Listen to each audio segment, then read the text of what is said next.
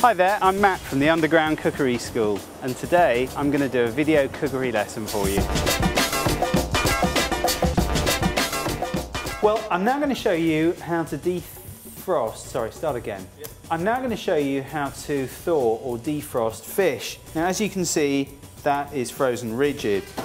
There are 3 ways of doing this. I'm only going to recommend 2 ways. You can do it in the microwave, but I'm very uncomfortable with doing that because unless you really know your microwave oven, you'll end up cooking the fish, which you definitely don't want to do. There are, I think, only 2 ways. The first way is defrosting, and this is the safest way, defrosting by placing it in the fridge. So what I'm going to do is place this in the bottom shelf of the fridge, and obviously it's on a tray. Now, the importance of it being on a tray is there's going to be no drippage. If it drips over other food, there's a danger of cross-contamination. Now, I reckon fish normally takes about 2 hours in the fridge, 2 to 3 hours to defrost per pound. So let's have a look here. This has been in here for about 3.5 hours now, and as you can see, it's completely defrosted.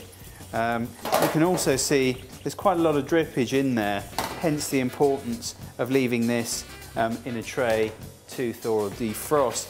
The other way of doing this is probably about half as quick. So if you leave that in cold water, completely submerged, you're probably looking at round about an hour to an hour and a half for that fish, which is about a pound or thereabouts in weight. What I would suggest is at the halfway point changing the water so it remains cold, because of course both in the fridge and in the water, provided the temperature is below 8 degrees, it's impossible for bacteria to develop in that temperature in such a relatively short period of time, to the point where it's going to cause a danger to the person eating it. So there you have it. That is how to thaw or defrost fish. And obviously cooking times vary according to the size of the fish.